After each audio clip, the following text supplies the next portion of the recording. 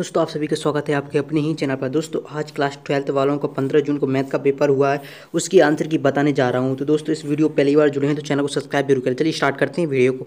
तो दिया गया है, पहला दिया गया यदि ए बराबर 1 2 3 हों तो ऐसे संबंध जिनमें अवयव 1 2 तथा 1 3 हो तो स्वतुल्य तथा सम्मित है किंतु संक्रामक नहीं है की संख्या है। तो इसका आंसर क्या हो जाएगा दोस्तों? इसका करेक्ट आंसर पहला वाला हो जाएगा ए, इसका करेक्ट आंसर। इसके बाद दूसरा है 10।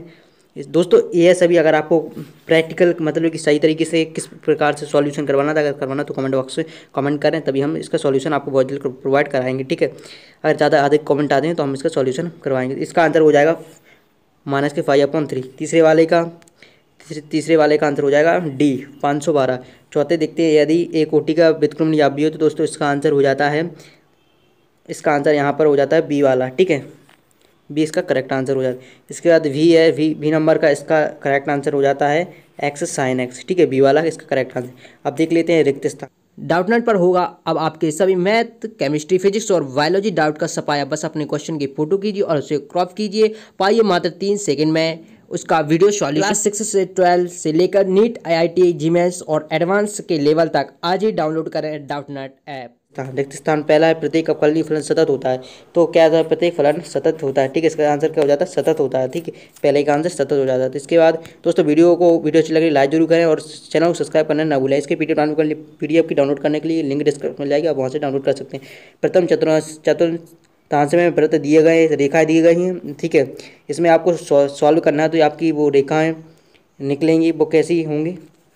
क्षेत्रफल निकलेगा उसका πr² निकलेगा। ठीक है, चल तीसरा देख लेते हैं। चलिए ठीक है दोस्तों, अब देखिएगा यहाँ पर तीसरा दिया गया है, 4 कोटि वाले किसी अवकल समीकरण के व्यापक हल में उपस्थित शेष अचरों की संख्या है। तो दोस्तों इसमें कितनी हो जाएगी? इसका करेक्ट आंसर हो जाएगा कि 4 इसका करेक्ट आंसर है। ठीक है, 4 इसका करेक्ट आंसर है। इसका नेक्स्ट है, चौथा देखते हैं। चौथा है, मूल बिंदु दिया गया यहाँ पर 0, समतल से एक दूरी याद करनी है। तो इसका आंसर क्या हो जाएगा? μ/v इसका करेक्ट आंसर हो जाता है। ठीक है दोस्तों, अगर कोई भी डाउट हो तो आप कमेंट में हमसे पूछ सकते हैं। ठीक है, हम उसका सॉल्यूशन अवश्य करेंगे। इसका नेक्स्ट हमारा पाँचवा है। पाँचवा यहाँ पर दिया गया है, सभी इसका क्या करना है आपको? निर्धारित उभयनिष्ठ क्षेत्र में एक रेखीय प्रोगमन समस्या का क्या कहलाता है? तो यह कहलाता है पेरिवल रिक्यून कहलाता है। ठीक है, पेरिवल रिक्यून कहलाता है। तो इसे आप हिंदी में कन्वर्ट कर सकते हैं, फिर मैं अभी बता देता हूँ हिंदी में क्या होता है इसका। तो इसका क्या हो जाएगा? सुसंगत क्षेत्र इसका हिंदी अनुवाद होता है। ठीक है, हिंदी में सुसंगत क्षेत्र से बोलते हैं। ठीक है, इसके बाद देख लेते हैं हम नेक्स्ट क्वेश्चन है हमारा, पहले दूसरे क्वेश्चन देख लिए, इसके बाद हम तीसरा क्वेश्चन देखते हैं यहाँ पर। चलिए अब नेक्स्ट क्वेश्चन देख लेते हैं। नेक्स्ट क्वेश्चन दिया गया है, सही जोड़ी मिलाइए। ठीक है, तो दोस्तों इसका आंसर क्या हो जाता है? पहले वाले का आंसर हो जाता है, मैं आपको यहाँ पर बता देता हूँ। सही जोड़ी पहले का आंसर आपका 6 वाला हो जाएगा। ठीक है, यानी कि आपको यहाँ पर दिया गया होगा,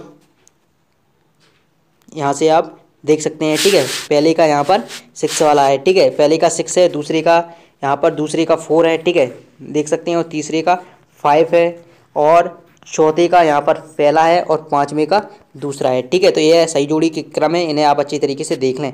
ठीक है, आपकी कितनी सही है आप कमेंट बॉक्स में जरूर बताएं। चलिए नेक्स्ट हमारा क्वेश्चन है, प्रत्येक आपको एक शब्द में आंसर देना है। ठीक है, एक शब्द में आपको आंसर देना है। तो चलिए पहला वाला देख लेते हैं। पहला दिया गया है, एक वृत्त की त्रिज्या r बराबर 6 सेंटीमीटर, तो r के सापेक्ष क्षेत्रफल परिवर्तन की दर क्या होगी? तो दोस्तों इसका आंसर क्या हो जाता है? इसका आंसर हो जाता है 12 पाई। मैं आपको यहाँ पर बता देता हूँ। तो पाँचवें वाले का फर्स्ट का आंसर अपना देख सकते हैं, यहाँ पर सारे आंसर यहाँ पर दिए गए, आप इसकी स्क्रीनशॉट भी ले सकते हैं। ठीक है दोस्तों, इसके बाद हम नेक्स्ट क्वेश्चन देख लेते हैं। नेक्स्ट क्वेश्चन यहाँ पर ये पेपर है, पेपर आप पूरा देख सकते हैं यहाँ पर किस प्रकार से आपका आया था। ठीक है, आप बताएं कि आपका कितने नंबर का पेपर गया है। तो हम दूसरे क्वेश्चन की दूसरे कोटि की बात करते हैं। यहाँ पर वक्र x² बराबर 4y का बिंदु 1 2 से होकर जाने वाली अवलंब का समीकरण लिखिए। तो दोस्तों अवलंब का समीकरण लिखना था, तो x + y बराबर 3 ये अवलंब का समीकरण हो जाता है। इसका नेक्स्ट तीसरा देखते हैं। आपको यहाँ पर दिया गया है, यदि f बराबर 3x² + 15x + 5 हो तो आपको इसका मान सन्निकटन मान निकालना। तो इसका मान आ जाएगा दोस्तों 45.46। ठीक है, इसका मान क्या आ जाएगा? आप लोग देख सकते हैं यहाँ पर स्क्रीन पर 45.46 इसका मान आ जाता है। इसका नेक्स्ट है हमारा नेक्स्ट क्वेश्चन है दोस्तों, वक्र y² बराबर 2x + 3 sin x के x बराबर 0 पर अवलंबी की प्रवणता लिखना। तो दोस्तों इसका आंसर क्या हो जाता है, m बराबर -1/3 इसका करेक्ट आंसर हो जाता है। इसके बाद हम लास्ट देख लेते हैं हमारा पाँचवा का आंसर क्या हो जाता है। दोस्तों पाँचवें वाले का आंसर हम देखते हैं। क्वेश्चन हमारा दिया गया है, एक उत्पाद की x इकाइयों के विक्रय से प्राप्त कुल आय रुपए में है। तो इसका आंसर दोस्तों सिंपल है, 126 आंसर से आप निकालेंगे, 126 इसका आंसर हो जाएगा। अब बात करते हैं क्वेश्चन नंबर 3 की। क्वेश्चन नंबर 3 मतलब कि यानी कि सत्य और असत्य, ठीक है। तो उसमें क्या है, सत्य सत्य में दोस्तों हम बता दें तो आप स्क्रीन पर देख सकते हैं। दोस्तों पहला वाला हो जाएगा आपका सत्य और दूसरा हो जाएगा आपका सत्य, ठीक है।